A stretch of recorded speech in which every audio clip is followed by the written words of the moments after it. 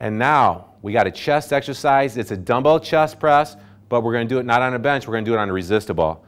Okay? Set those dumbbells right on your knees. Pin those elbows nice and tight to the side. Just slowly walk your feet away from the ball. Bring those dumbbells up nice and slow. Walk your feet out.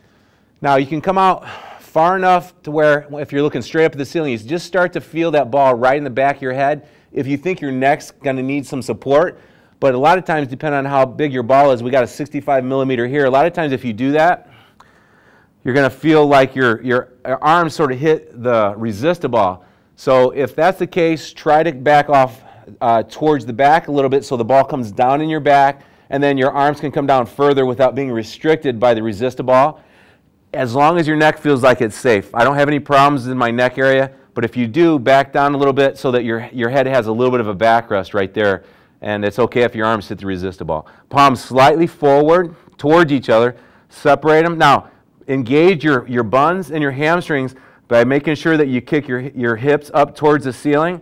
Tighten up your internal weight belt in your core. Breathing in. Separate them down, breathing in.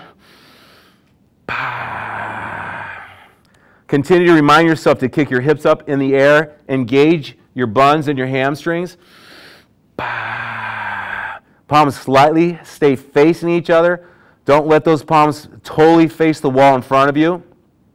That way when they face each other a little bit and you separate them, those elbows come down a little bit closer to your body and therefore focuses on the chest better and does not irritate the rotator cuff region. Separate them, breathing in.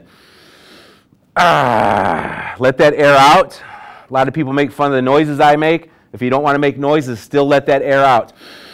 As you do the positive point of this technique, as you get fatigued, your hips are going to want to come down. Remind yourself to kick them up nice and high. I'll do two more. This one's really aerobic. Got a lot of muscles firing in a lot of different areas. Separate them down nice and slow. If you're really fatigued, you can drop them on the floor if they're made out of rubber. Ideally, you sit up and at the same time just bring them to your thighs. And then drop them down on the floor and set them down at the same time. Don't try to stand up in a fatigued state with the dumbbells in your hand. So there you go. There's a good chest exercise. It's a great one. It's your dumbbell chest press on a resistor ball.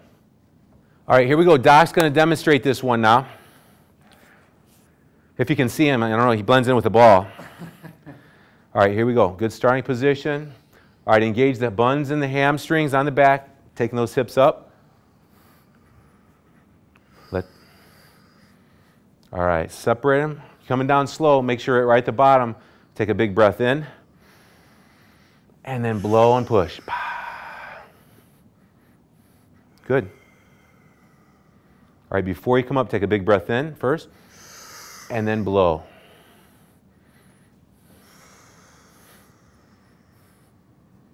Okay, stop. Big breath in first. And now blow and push. Attaboy, good. Good job lifting your hips up towards the ceiling.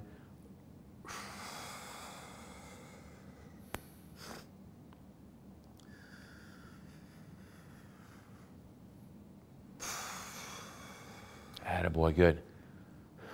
Down, breathing in. Make sure as you let your air out that you make a nice soft pah noise with an open mouth. You don't want to get a hyperventilated type feeling by breathing in and out through tight pursed lips. Pah, make a pah. Nice and easy. Let it out soft. Attaboy. Good. All right, here we go. His body language is telling me we got two more good ones. Breathing in. Attaboy. Good.